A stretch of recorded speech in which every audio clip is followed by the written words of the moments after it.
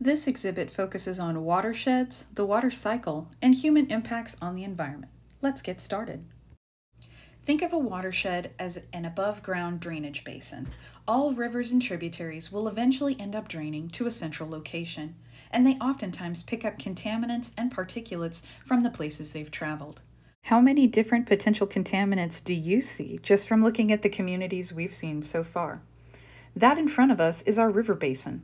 It looks a little weird from the side, but often shows you where all of the other water is originally draining towards. Looking at these parts of the community, a gas station is nearby the river.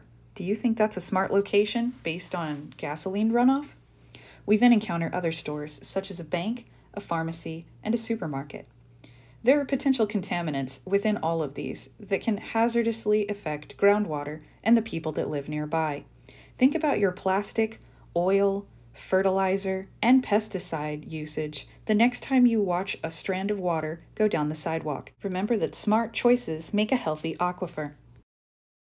There are easy ways for these residential areas to have a positive impact on the environment. Using non-harmful pesticides, fertilizers, and making sure that farmers take care to avoid erosion and weathering can all positively impact the aquifer, the watershed, and the environment around you. Just be smart about it. Let's review all aspects of this exhibit before we go. You see on the back wall all components of the water cycle.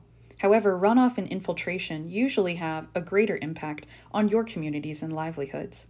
Think about that the next time you see gasoline or pesticides running down the side of a road.